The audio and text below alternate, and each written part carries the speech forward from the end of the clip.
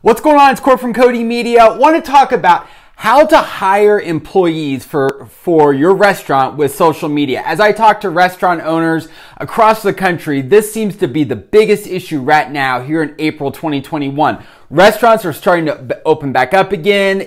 We're entering into spring and summertime. Restaurants are starting to get busier again. And from what I understand, the big bottleneck is hiring people. You know, if restaurants could hire more people, they could serve more customers. So it's becoming a problem of restaurants being able to make more money. Now, I'm not going to get into all the nitty-gritty reasons why people might not be applying right now, but I want to give you 3 strategies that you can implement today using social media to hire people. And I have a bonus ninja trick that I'll share at the end. So the first one is you need to create a place where people can apply. How can they apply and get in touch with you? So the first place I would start is in Facebook Jobs. Okay. Now I know you can do, some people do Indeed or some of those other ones. I have not seen luck with restaurants doing that. So what you can do is if you go to your Facebook page, okay, and I'm on an iPad here, so it looks a little bit different, and you should have an option for manage jobs. Where is it? Manage jobs right there, okay? And I'm going to create a job. And right here, it has the information. Now, here's a couple things that you'll want to think about. How can you set yourself apart from other people? What makes you different right now than other people? You can sell up the fact that, hey, we're super busy right now. A year ago, restaurants were not busy and you weren't making tips. Right now, we're busy and we've got customers coming in. We need help and you're going to be able to make tips. So if you can sell that, what are some of the advantages you have right now that maybe weren't true a year ago? Okay, or even 3 months ago. What's different now? How can people have a good experience? Show what the experience is like. What is it like working there? Show some of the people. Show your current employees and the fun things they do. Make it real. Don't make it just about the food. People come to work because of the people. So whatever you can do to showcase who the people are that work there, who the customers are, that will go a long way. Number 2 is now that you have a place where people can apply, now I would send this out to your database. If you have a list of people, of customers in email or their phone numbers, I would send that out and let that know. And in the subject line be, we're hiring, okay? Make it super clear.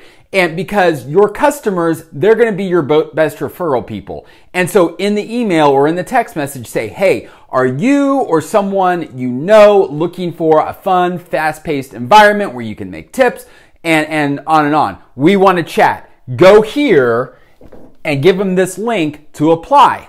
Okay? And so that's another way to reach out to your people. And you can, those people are going to be your best advocates. They're going to say, oh yeah, I know Sally, she'd be great to work there. I'm going to reach out to Sally. Okay? So that's number 2. Number 3 is, after about a year ago, there were a lot of Facebook groups that popped up for people looking for jobs. And so what I would encourage you to do is look in your city, look in your area, your state. Are there groups, Facebook groups I'm talking about, where people are looking for jobs, job hunting? And what you can do is you can share this into your group, okay, or into that group and let people know, because there's people in there who are actively looking for jobs, all right? So that's number 3. Number 4 is an offline strategy, but this has worked really, really well for some people I'm working with. What you can do is have referral bonuses, okay? Did I spell that right? Okay, referral bonuses. What you can do is you can say, hey, you go to your staff and say, look, if you find somebody who's interested and they come in for an interview and we hire them, we're going to give you a bonus and we're going to split it up into 3 pieces. And you could do this as gift cards. Maybe it's a local store, local place you want to support. You give them a gift card. Maybe it's an Amazon gift card, whatever it is. And you do 3 and you say you're going to get 1 on their first day after they've completed their first shift.